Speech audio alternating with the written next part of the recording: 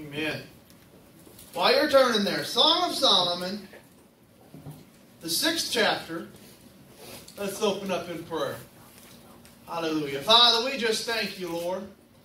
We give you praise and we give you glory. We thank you that you and you alone are worthy. You are the only one that deserves our praise. Lord, you deserve continual worship. And Father, we pray that, Lord, our voice would be heard, that the rocks would not cry out here today, but that, Lord, our voices would be heard as we give praise and glory to Jesus Christ, our risen Savior. Yes. Lord, I pray that you would anoint this word this morning. I pray that you'd give me the words to say. I pray the enemy would be under our feet. He would be bound. And I thank you for the Holy Spirit. Yes. May you go forth. In Jesus' name, amen. Amen. Praise the Lord. Song of Solomon, chapter 6. Song of Solomon is a love letter. It is written between Solomon. It is written by King Solomon. But it is written as a love letter between Solomon and the Shulamite woman. A woman who is chaste and pure and is devoted to the king. And in this letter, it is a type of the bride of Christ and Jesus Christ. Yes. We know that the church is referred to and called as being the bride. We know that Jesus reflected in Matthew chapter 25, and he gave a parable of 10 virgins, 5 foolish and 5 wise. We would see where there is this type of that we are as a bride who is waiting for her husband to come and to take us to that great marriage supper of the Lamb, and we're waiting in anticipation. And so this is the type of this. And it says in Song of Solomon, chapter 6, we're going to read verse 8. It says, there are 80 queens, and 80 concubines, and virgins without number. Verse 9. My dove, my undefiled, is but one. She is the only one of her mother. She is the choice one of her that bare her. The daughters saw her and blessed her. Yea, the queens and the concubines, and they praised her. Amen. What I want to draw out for this text this morning is the very first line of verse 9. My dove, my undefiled one, is but one. She is the only one of her mother. Amen. God has taught us in His Word that the bride of Christ is an elite woman. She is pure. She is devoted. She has separated herself from all others. And what I want to give to you this morning is that simple thought that you are the bride of Christ. And we are to separate ourselves and be as that one peculiar bride. Solomon says that when I looked, I saw a whole slew of beautiful women. I saw that the land had produced the very greatest of them all. They all came together. And you might want to reflect on the story of Esther. Maybe we would recall where the king was looking for a new queen. And they went out and they gathered all of the beautiful virgins to be queen. But there was none like Queen Esther. She stood out amongst the crowd. And that is the way the bride of Christ is to be today. We are in the midst of a fallen world. A world that is polluted, has corrupted herself, and the bride of Christ is to stand out as the one who has separated herself and is pure and true. And Solomon says that when I looked and I saw all of the beautiful queens and all of the beautiful virgins, he goes, my dove, she was the undefiled one. There was only one in the whole entire crowd that I could see. She was the one set apart for me. Amen? She was the one that had kept herself pure in the midst of a wicked and perverse generation. And such is the bride of Christ. Washed herself in her robes in the blood of the Lamb. She has been devoted and set apart for King Jesus. Though this world has produced many idols and produced many things to lure us away, the bride of Christ keeps her eyes on Jesus. She has kept herself pure. She has kept herself unpolluted from this world. She has kept herself chaste. And when all the world would seek to pollute it, she has shut the door in their face and says, there's but one for me. I am keeping my eyes upon Jesus. He is very soon to come. He is very soon to split that sky. And I am looking and waiting for Him. And Jesus says the same. In the midst of all of the world, of all of the people, there is but one. My undefiled one. The one that has kept herself for me. And that is what you and I are to be for Jesus. Undefiled. Kept separate. And the Bible would tell us in 1 Corinthians that we are to not be unequally yoked together with unbelievers. We are to be a chaste and pure bride. Amen? We are to be someone who has been set apart for the Lord's work and for what He would desire to do. Ephesians chapter 5 verse 26 and 27 says this, that He might sanctify and cleanse it with the washing of water by the word, that He might present it to Himself a glorious church, not having spot or wrinkle or any such thing, but that it should be holy and without blemish. Amen. When we look at a marriage today, a wedding today, it is the bride who adorns herself in a beautiful dress. She adorns herself in a white apparel that symbolizes purity, that symbolizes separation.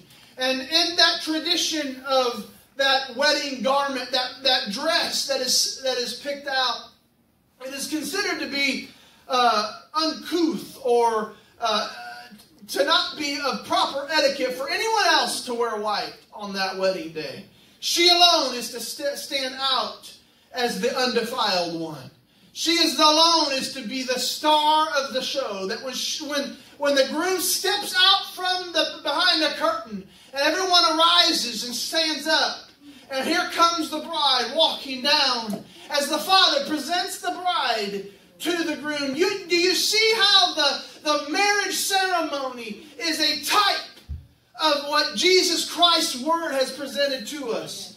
That was not done without honor.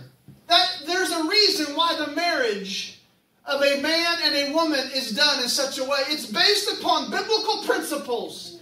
The father is going to present the pure and spotless bride to his son.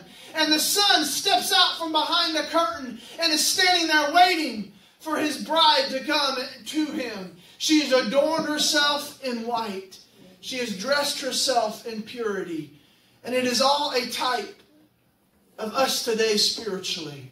You and I are the bride of Christ. And we are wearing white garments washed in the blood of the Lamb. They weren't white on our own accord, but they have been kept white by the blood of Jesus. Sanctified. The righteousness of Christ has been clothed around us. And the Father will one day come and stand out and will present His bride, the undefiled one, as a pure and spotless, glorious church. It says not having spot or wrinkle. It has kept herself undefiled from idols and from the pollution of this world. And I want to give to you this morning, the world is seeking to defile you. The world is seeking to corrupt and to taint.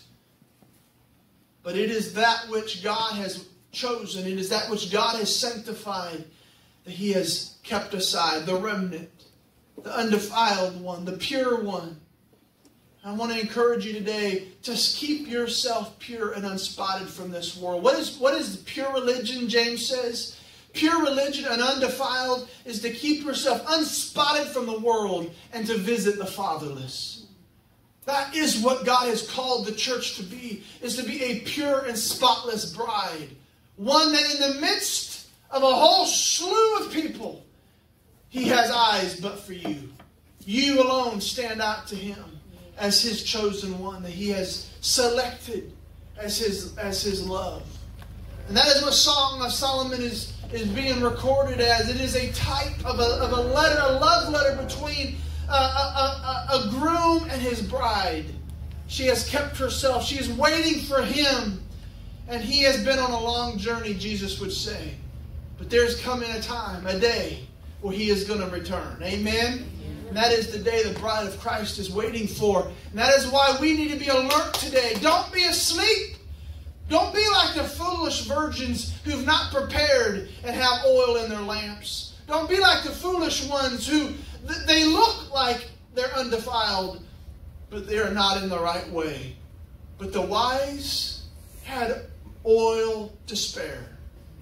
They had brought extra. And when the midnight cry was given, it was they who went in unto him. But the 5 foolish were shut out. The undefiled ones have kept themselves pure. They have saw that Jesus is worth it. Amen? And I want to encourage you today, whatever this is what Paul says, whatever you lose in this life, whether it be mother, father, son, daughter, neighbor, lands, fortune, inheritance, whatever you might lose in this life, Paul said, I count it like manure, dung, poo. It's the filth that I might gain Christ. If I win Christ at the end of this life, I have won everything.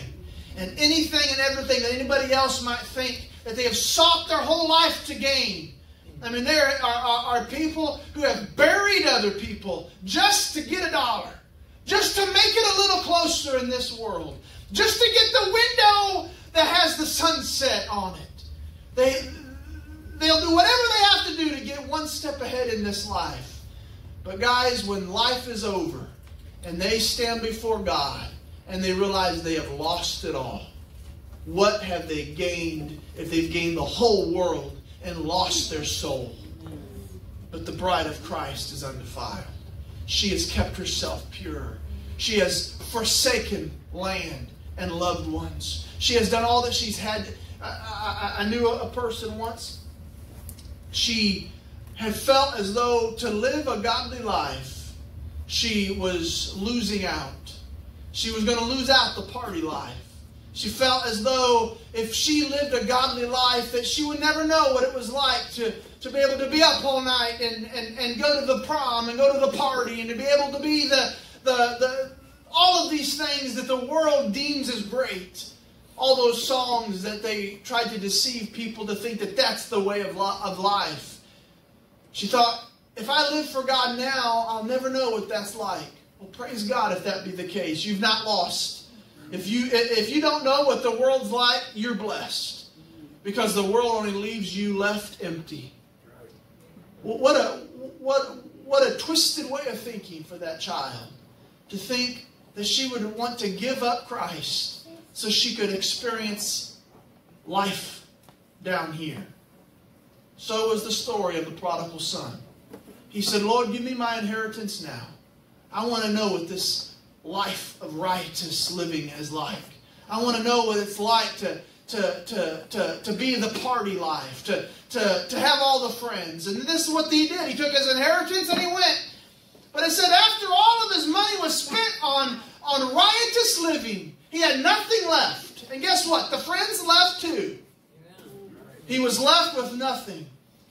And so he got a job feeding pigs, which he was a Jew, so that was such an unclean, unholy thing to do. He was defiled. He had left all of his father's living.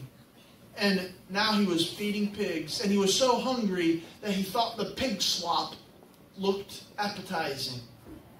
That's where sin takes us. That's where sin will leave us. To where we're eating pig slop. And the young man said, even my father's servants eat better than this. They have cleaner clothes than I have. I'm going to come. And it says he came to his senses. He said, I'm going to come back to my father. I'm going to beg him to just let me be a slave. And I'll live better than I'm living now without him. And so he left. The story of the prodigal son is that the father saw his son afar off coming down the road. And he ran to meet him. How many know the father loves his chosen? He hasn't abandoned you.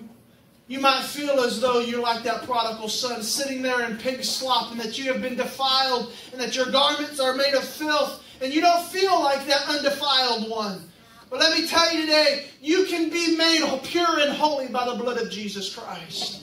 We are all undefiled. We were born into sin, and we didn't become pure and spotless out of our own accord. We were washed in the blood of the Lamb, and the righteousness of Christ was clothed upon us. And it says that while the father saw him running, or saw him afar off, he ran to him. He took off his own coat, put it upon his son. He took a ring off his finger, put shoes upon his feet. And he said, go kill the fat calf. My son has come home. It's time for a celebration. And they threw a party because his long-lost son had finally come home. And the Bible says that the good son, the son that had always been loyal, was wroth and angry. And he said, I have not ever left you. I have been there this whole time. And yet never once did you ever kill a fat calf for me. Never once did you throw a party for me. And the father said to him, but son, you have everything that I have is yours. But my son was dead, but now he lives. My son was lost, but now he's come home. And that is the will of the Father, is to seek and to save the lost. The undefiled one. He has eyes only for you. He's calling to us today. His chosen, His pure and spotless bride. I want to give you two things in closing this morning. If you are struggling to hold on, if you are struggling in the midst of a perverse generation, I want to encourage you, the only way you're going to make it is to keep your eyes upon Him. When you have your eyes upon Jesus, all of the flash and the glamour of this world looks more and more filthy. And you realize that it will not satisfy your soul. You keep your eyes on the crown. And one day, He'll open up His arms and say, well done, my good and chosen servant. And that's the day I'm looking for. Amen? Amen. But the other thing, perhaps you've been like that prodigal son. Whether you're here today or you're watching this later over the internet, you have been like that prodigal son. And you have found that your garment that were once royal have become tainted and polluted and filthy. And you don't know how you got to this place, but you don't feel like the undefiled one. I want to tell you right now, Jesus is calling. There's forgiveness in Jesus Christ. He has arms open wide. He's looking for you. Years ago, I'm probably 20 years ago or so, I was at a Christian bookstore. There's a song written entitled When God Ran. And it was written by, or at least it was sung by Phillips, Craig, and Dean. I don't even know if they're a group anymore, but Phillips, Craig, and Dean. And I remember at a Christian bookstore, and I liked Phillips, Craig, and Dean, so I was looking for their new release. I found it, pulled the CD, and I seen that, was reading the titles, and it said When God Ran. And immediately the check in me was always, is this biblical? Is this right? And when I just seen the title, When God Ran, I immediately thought, now that ain't right at all. Because God don't run. And what does He mean when God ran? And as I started to listen, because I don't know how it is anymore, but you could preview the song there and put on earmuffs and listen to it. And that's what I was doing. And it was about the prodigal son. And it said, when God ran. God saw His son long down the road, and God ran to him. That's the only time that God ran, was when He ran to you. When He ran to go and put His robe around you, to put His ring upon your finger, to put shoes upon your feet. That's the extent of God's love. That's the extent that God has for you, the undefiled one. If you bow your heart with me this morning. Whichever way you might feel like you are, whether you feel like you are not as undefiled as you ought to be, cry out to Jesus right now. It isn't no special ceremony that must be done. He's looking for the humble, contrite heart that just cries out to Jesus and says, Jesus, I know I'm not where I should be. I know I am that prodigal son. I found myself defiled in hog slop. I found myself not where I should be. Forgive me. I repent now and I come back to you. And let me tell you, God doesn't have His back towards you. He's looking down that road. He's the Father that every morning looks down that road to see, is there someone coming that's familiar to me? Is He in the distance? But praise God, when Jesus gave that parable, there was a morning where the Father looked down that old long road and He looked to see, is there a familiar face coming down that road? And He saw His beloved, the undefiled one in His eyes, who was returning. And God ran. He ran to you. He ran to me. That's how much God loves you and me. The bride of Christ kept herself pure, washed in the blood of the Lamb. Call upon Jesus today, and He'll clothe you in His righteousness. He'll wrap you in His love. He'll take off His royal ring and put it upon your finger. He will restore what you've lost. Put shoes upon your feet. And there is a marriage supper of the Lamb that is soon to come, where Jesus Christ, the great groom, the King of kings, the Lord of glory. Imagine this. Listen to this.